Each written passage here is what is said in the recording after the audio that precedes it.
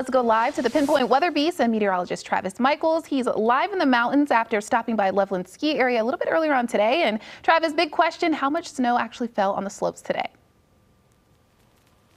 Well, hey, Talia. Yeah, it's Stevenson Pinpoint Weather Beast, so I'm glad we're safe in this vehicle. Looking nice out the front, I will let you know. Though we just went through a little pocket where the snow-covered roads were kind of hit or miss across the area, and you got that sunshine and the snow falling. But speaking of the Loveland Ski Area, they got 5 inches of snow with this system, so not nearly as much as the foothills, but it's much appreciated, of course, as we head into that spring break week. And I actually caught up with a couple snowboarders that enjoyed the lovely kind of fresh snow that we had on the mountains a little bit earlier today. We're southern people, so we're getting used to the cold up here and like really learning. So who knows? We'll be up and running in those.